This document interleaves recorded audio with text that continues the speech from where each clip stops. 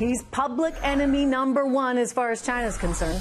The man who identified and articulated, perhaps before anyone else in the financial and policy circles, the looming threat posed to us, the United States of America, by the Chinese, Mr. Steve Bannon. Steve Bannon, the chief executive of Donald Trump's 2016 campaign, and later the chief strategist to the president, has pounded China for its predatory economic policies he believes that must be corrected.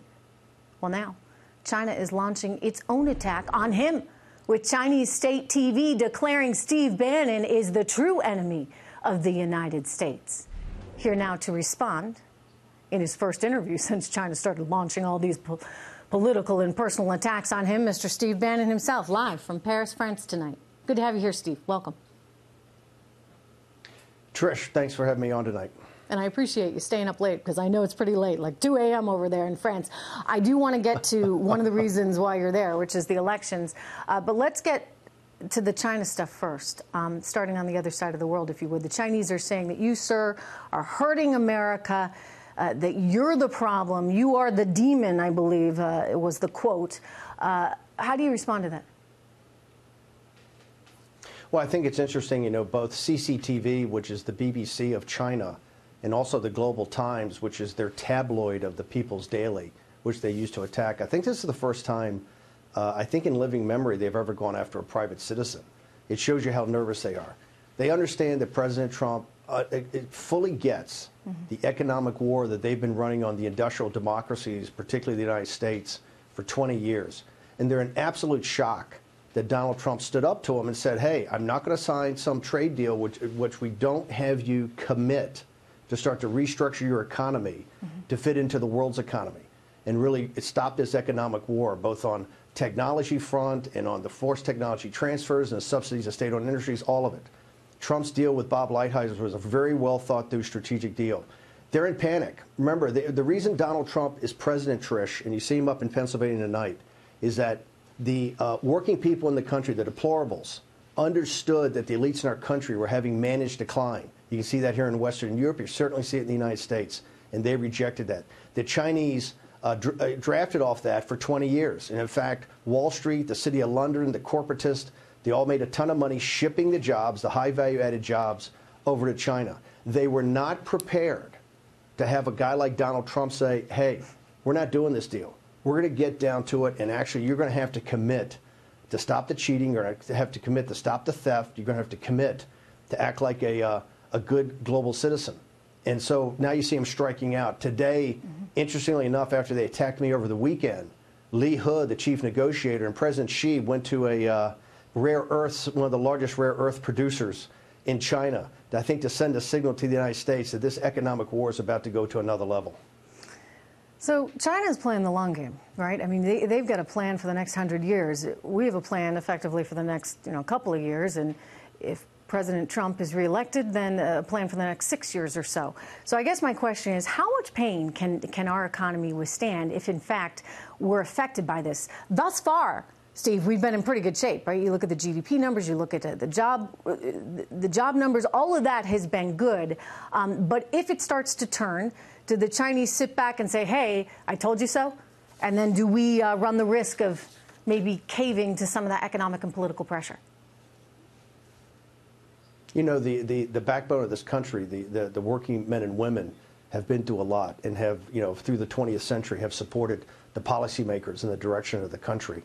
I think what's most important is what you see is that you're seeing it coming together right now. Those numbers you just talked about, remember, the drop in import prices, the increase to the 3.2 over the 2.2 economic growth, this is all because of Trump's plan. It's coming to fruition. We're seeing a decrease in the trade deficit. We're seeing the import prices come down. And so you're starting to see, you're seeing employment coming down. You're seeing the fact of what Trump's doing, his long game, and I think it's longer than a couple of years. He's bringing the supply chain back to the West. And that is where the heart of this breaks Made in China 2025, which is the heart of this thing, which was advanced chip design, artificial intelligence, and robotics, which China was trying to basically steal our technology, become a dominant high-end manufacturer. Trump is breaking that right now. And I think you can say, I think this game is a lot longer played. And you see today, if you read the front page of the Financial Times, you now have Dan Coates and the intelligence groups going around to the venture capital firms, the private equity firms, the corporations, the Silicon Valley, and starting to walk people through the threats of Huawei and some of these others. And that is driven by both Senator Marco Rubio and Senator Mark Warner, the Democrat. I believe you're seeing a coming together with the tweets of Chuck Schumer, Nancy Pelosi. I think you're seeing people like Rubio and Capitol Hill. It's been a sea change over the last 2 years. That's Trump's leadership and not backing down. So you're seeing now, I think, the country coming together. I think we're now having, with Mike Pence's speech, you're seeing all forces of government start to go. This is not about the Chinese people. The Chinese people are the ones that have been absolutely, blown apart by this. This is 100% of the CCP, this radical cadre of the CCP that's been doing this. And so I think you're seeing it coming together. They say they can play the long game. I don't think they've got the bullets in the chamber. I look at the enormous rise, right, in the Chinese economy, and you can go back. It really started under Bill Clinton, and I'm not pointing the blame towards anyone specific here, because it continued really under both parties. And American business benefited from that. American businesses liked that, right, because they wanted to have a presence in China. And the thought being, gosh, you got 1 billion people over there. You want to have access to that market. And so CEOs who are interested in the daily stock price and quarterly earnings are thinking, I need to be in that market. Is this the place where you need government to step in, because market forces would be more selfishly driven, in that the CEO wants the earnings that they could get from China and maybe willing to risk a lot and sacrifice a lot?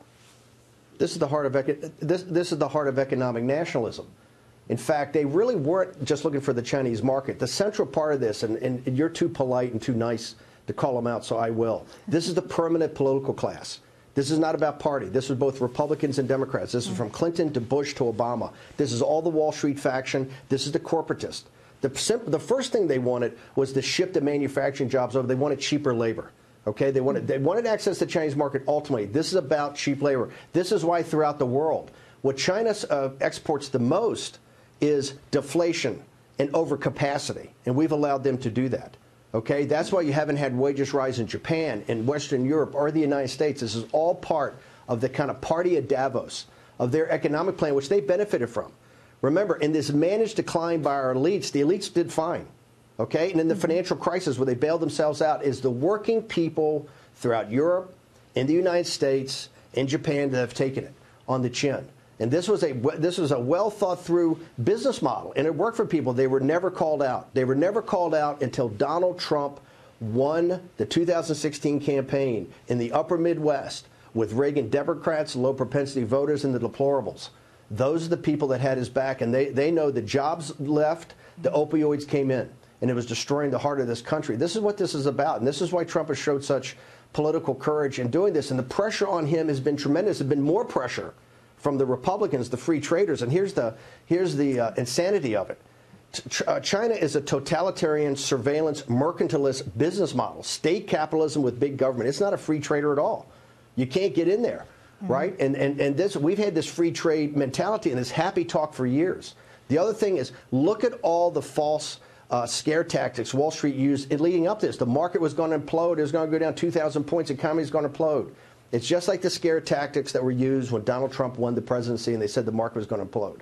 Okay, the fear project turned out to be Y2K. The economy is going strongly, right? There's been a few perturbations in the market, but it's basically a break even. And I tell you what, I think Trump's very focused, and I think you'll see in his speech tonight in Pennsylvania, I think he'll reiterate this, but this is the beating heart. This is the single most important thing he'll do in his presidency. This is his Reagan moment. This is a major inflection point in world history. It's a major inflection point in American history. Which is why the Chinese are so mad at him and also at you. Let me ask about what's going on in Europe, and we'll continue this conversation here. I mean, you've got also a working class there that said, okay, we've had enough. This isn't fair. We've gotten the short end of this stick.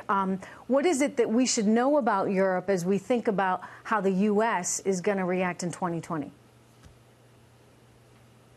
I think you see, look, Brexit was the forerunner to the 2016 Trump election. I think you're seeing here, you saw in Australia the other night, a populist, it was a victory at the very last second. And I think you're seeing here momentum building for these populist nationalist sovereignty parties. I think the momentum is building. I'm here in France where Marine Le Pen has come back in a tremendous comeback when she's defeated by Macron. She and Macron are in actual dead heat for these European parliamentary elections. He's made it a referendum on himself.